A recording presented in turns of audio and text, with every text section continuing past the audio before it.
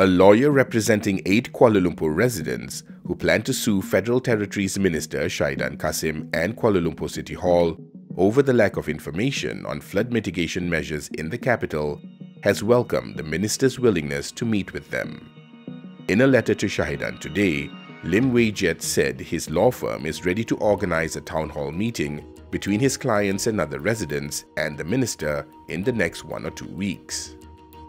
Lim said it was important for the discussion to take place openly and in public, as everyone is entitled to such information.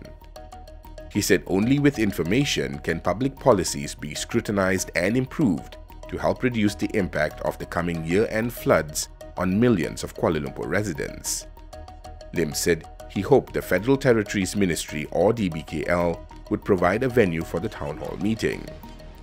Shahidan issued the group an invitation to meet after Lim said last week the residents, led by former Malaysian Bar President Ambiga Srinivasan, would go ahead with a lawsuit to compel him and DBKL to provide detailed information on the city's flood mitigation measures.